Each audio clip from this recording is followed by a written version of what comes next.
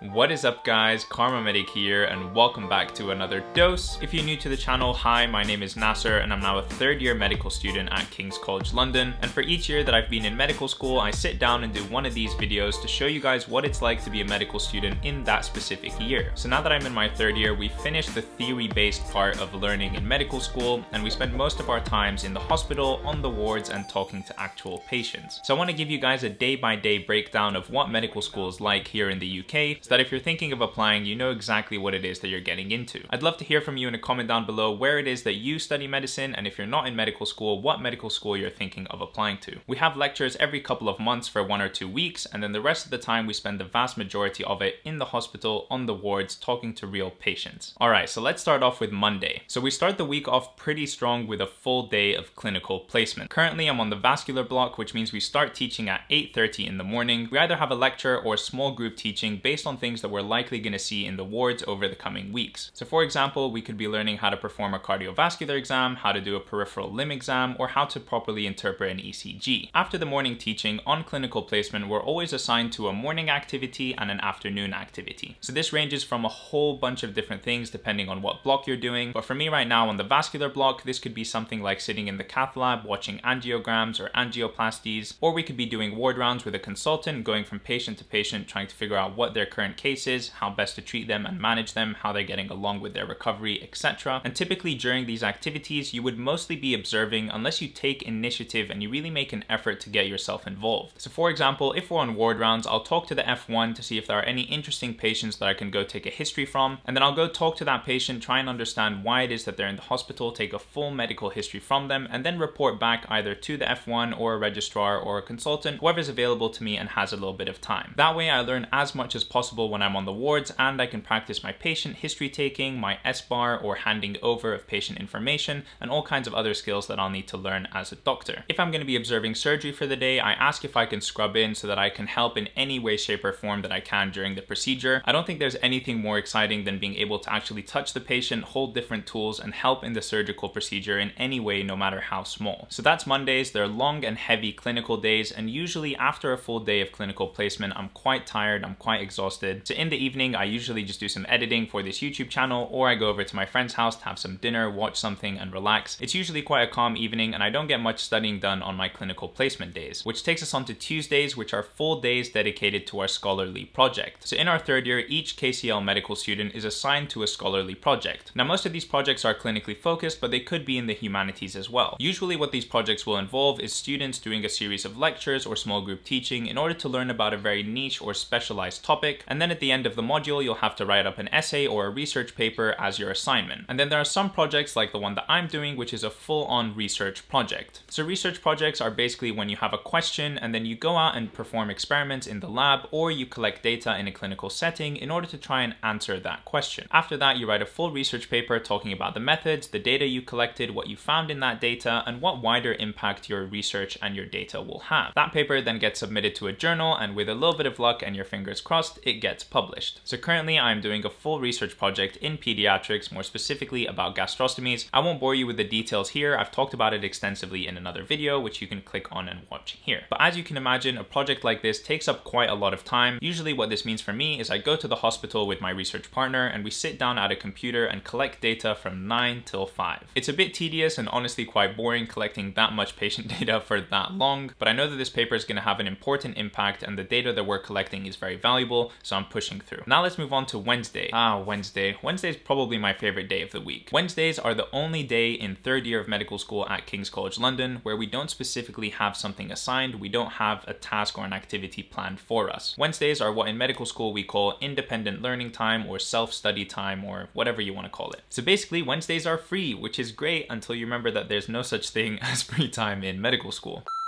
Wednesdays are days that I can actually dedicate to sitting down in the library and learning the lecture material that I have to know for my upcoming exams. On top of that, it's a day where I can think about all the different things that I saw on clinical placement and start learning those as well. It's been kind of difficult this year because having only one day a week in order to review your lectures and prepare for upcoming exams, also practice your clinical skills, etc., it's not that much time. It makes time management and studying smart even more important. And I have a bunch of videos on that. You guys can check them out somewhere over here. So that's Wednesday. Wednesdays, basically a full day of catching up on lectures and making sure that I'm actually learning what it is that I see when I'm on clinical placement. Wednesday evenings are a good time for me to also relax and unwind a little bit, hang out with my friends, do something that I enjoy, and just chill. And before we move on to Thursday, I want to give a quick shout out to the sponsor of today's video, Skillshare. Skillshare, as I'm sure you already know, is an online learning community with thousands of classes covering everything from design to creativity to entrepreneurial skills. Skillshare is really affordable at just $10 a month for its annual subscription, giving you access to all of its classes. Like I've said in the past, I've personally used Skillshare in order to improve the editing of videos like this, and also to learn more about YouTube, like the search engine optimization and the YouTube algorithm. Whether you want to learn a new skill or explore your more creative side, Skillshare is the perfect place to do just that. And because Skillshare is sponsoring this video, you guys can click on the links in the description down below and get 2 free months off of the premium membership. So thank you to Skillshare for sponsoring this video, and now let's talk about Thursdays in my 3rd year of medical school. Now Thursdays are fairly similar to Monday. It's again another day in the hospital, another day of full clinical placement, starting at 8:30 in the morning and finishing at 5 p.m. So here again, we rotate through even more clinical activities, hopefully talk to more patients and learn more about this amazing subject that we call medicine. Thursday evenings are the evenings that I look forward to the most for the entire week because it's when I play basketball. Playing basketball is my favorite way to do some exercise, expend my energy, and just relieve all the stress out of my body in a physical way. I make sure to play every single Thursday, and I play on Tuesdays sometimes as well, because I know how important it is to balance my academic life with things that I enjoy outside of medical school. And that brings us on to Fridays, which are completely different and something totally new as 3rd year medical students. On Fridays, we have clinical placement again, but now instead of it being in a clinical hospital, it's in a psychiatric hospital. So these are hospitals that are dedicated to patients who have mental health disorders. And this can range from anything like eating disorders, for example, anorexia and bulimia, to personality disorders, to schizophrenia. Now, I find this mental health placement particularly interesting. There's something about being physically ill that you can wrap your head around, you can almost touch it. For most diseases that we see on the ward, you almost know exactly what is wrong with that patient. They have some sort of underlying pathology in an organ, or perhaps even at the molecular level, but we kind of know what's going wrong and why they are ill. But with mental health, it's much more intangible. You can't quite point to something and say, this is why this person has OCD or depression or is having auditory hallucinations or whatever the case may be. I find this placement really interesting because I feel like there's so much more for me to learn in terms of how to talk to patients, how to ask them the correct questions, how to take a full psychiatric history. There's just so much going on and so much for me to learn. So Fridays are 1 week on and 1 week off between what I just told you and then a mental health reflection week. So what the teaching involves is a 1-hour lecture talking about something in the mental health field. For example, how to take a mental state exam, how to take a psychiatric history, how to look for different signs of different mental health disorders. And then that is followed up with a balance group. So balance groups are an opportunity for students to talk about patients or cases that they've seen which have left an impact on them. And it's supposed to make us more reflective and think about the different problems that patients might face from a patient perspective, as opposed to a doctor's perspective like we will be in the future, or other healthcare professionals' perspectives. Finally, that takes us over to the weekend, so Saturday and Sunday. So the weekends can be busy depending on what time of year it is. Obviously around exam time, I'm taking every opportunity that I can in order to study, but usually throughout the year, I use the weekends to take a little bit of a break from the hectic schedule that medical school is. Of course, if I have any upcoming lectures or patient educator sessions that I need to prepare for, then the weekend is a really good time for that because I have time and I'm not really that pressured. I also spend a good chunk of my weekends editing YouTube videos like this because uploading weekly content definitely takes up quite a lot of time. I try my best to relax by hanging out with friends or playing video games with my sister or whatever it is that I can do to enjoy myself. And that's pretty much it, just making sure that you have a good balance between your academic life and studying for medical school, and then also just working on yourself, growing as a person, doing things that you enjoy as a human being outside of medicine. Okay, and I think that pretty much wraps up my review of being a 3rd year medical student at a UK medical school. I hope you guys have gotten a pretty good insight into my life and have enjoyed this video. If you did enjoy this video, please do leave a like on it, leave me a comment down below, and subscribe to the channel to see more content from me in the future. It'll be really interesting to look back on this video when I'm a doctor and think about just how different my life was as a 3rd year medical student. I hope you guys learned something, and I hope you enjoyed this video, and I will see you in the next one.